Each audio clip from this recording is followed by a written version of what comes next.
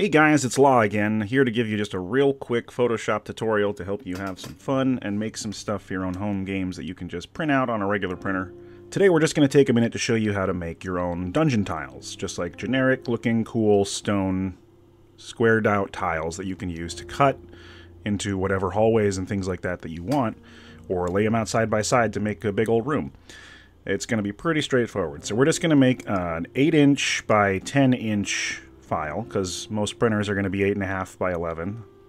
So that's going to give us just a little bit of a window and give us a nice even amount of inches to work with. And we're just going to call this stone tiles.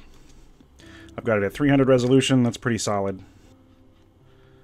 So we've got our 300 resolution file, and the first thing that we're going to do is make a grid on top of it. So the first thing we want to make sure we have is that the snap to grid is turned on.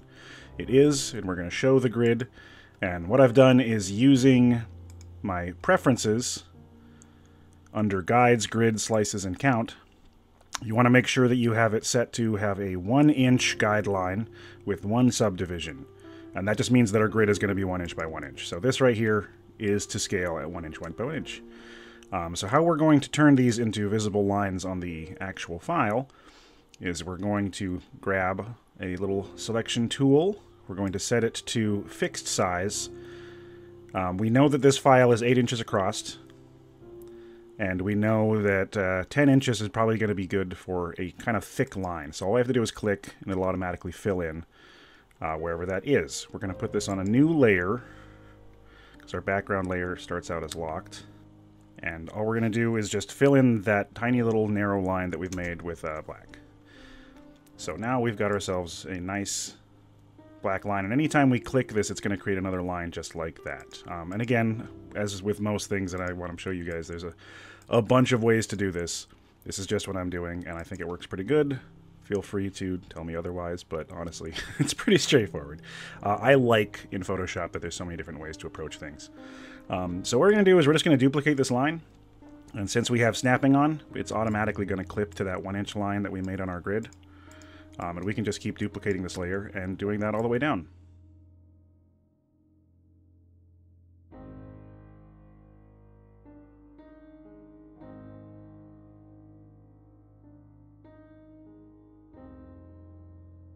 So as you can see, we have our lines going all the way down with a nice 10" pixel wide line to give it a little bit of girth. And we're just going to flatten all these together so they're all on the same layer.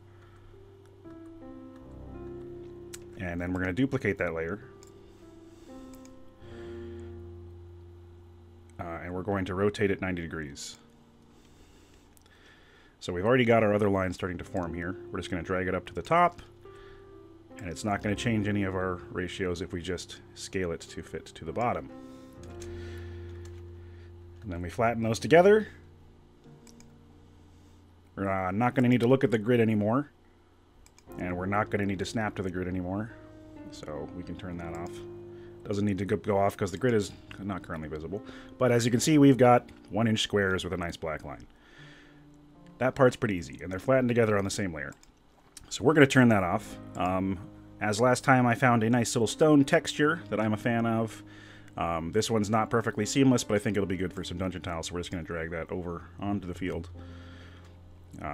We're going to zoom in on this a little bit, because I'm going to show you how to fill this in as a pattern. So what we're going to do is we're going to basically select this space where this block is, but we're not going to go all the way to the edge, because if we accidentally select any of the white on the border, that's going to show up in the pattern. So I'm just going to leave it in just a tiny bit. So what we're going to do is define pattern on this selected shape, and we're going to call it stone floor. You can name it whatever you want, obviously. That's no business of mine. And we can turn that layer off. We're done with it. We're going to zoom back out, and now we're going to create a nice blank layer. So now what we're going to do is we're going to go to Layer, New Fill Layer, and Pattern. We can call this Stone Floor Fill. And we're going to select that stone texture. And as you can see, like I said, it's not seamless, so we're going to actually scale it up a little bit just so it has a little more, not so many obvious patterns, basically. That's fine with me. I'm pretty cool with that. So we're going to take that file, and move it down to the bottom of the layers and then flatten it with our background, because we don't want it to be that object mode anymore. Not really important. And we can get rid of our old stone layer. So now we have black lines on a nice stone grid. But we don't want it to look like black lines, we want it to actually look like nice divisions in the stone.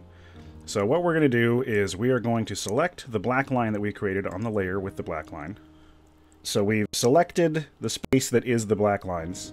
And now we are on our stone tile layer and we can hide the black lines themselves. We don't actually need them, we just wanted them to exist so we could use them for our own purposes. And what we're going to do is basically now what we're selecting is the space where the black line would be of the stone tile we've created. So what we're going to do is copy this layer. And as you can see now what we've created is just a grid of the stone texture. And that is good. We're going to zoom in so we can get a good view of what's going on here when we do this. But we're going to select that layer we just made with the stone lines as they were. We're going to go for bevel and emboss. We want it to be an inner bevel with a sharp chisel and a downward direction. And as you can see here, it's starting to look like floor tiles. So we can modify the size and the depth as we so wish. It doesn't need too much. They're already looking fairly deep. Stands out pretty good. That looks nice to me. And we're also going to turn the brightness down on this layer just a little bit, so all of the grooves inside of the stone tiles just have a little bit more darkness to them. But they're still going to show that nice bevel. And really, that's all there is to it. You can print this out on 8.5 by 11 paper. You can cut it along the lines to make your own hallways. Or you can lay out a couple of them side by side to have like a 16 by 10, or 4 of them to have a 16 by 20, which can be a pretty good sized map, especially if you're, you know, not able to go out and buy some nice vinyl maps or whatever, and you just need to make a temporary dungeon. You can cut circles out of it, do whatever. And as one last little thing to look at, we're going to add a pattern to the floor just for fun. So what I'm going to do is I found this nice looking compass rose.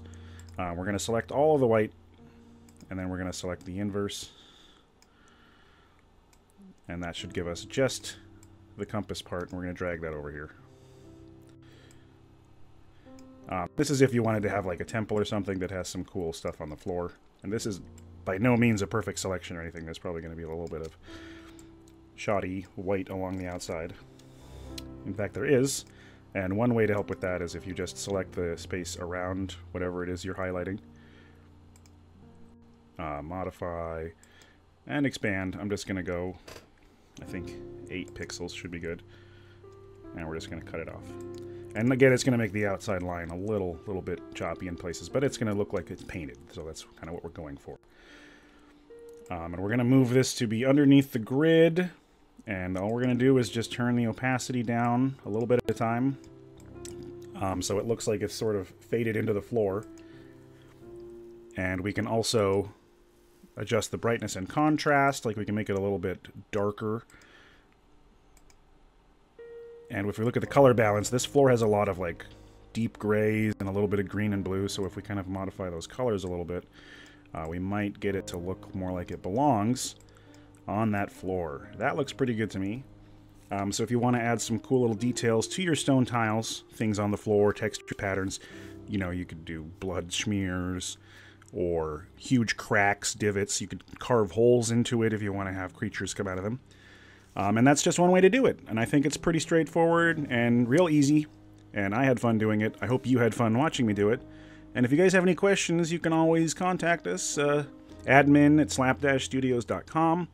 Especially if you have questions about the League of Ultimate Questing, or how we DM, or how the characters are played, stuff like that. We love those kind of questions, and I hope this is some fun content to help you at your own home game. And until next time, we wish you luck.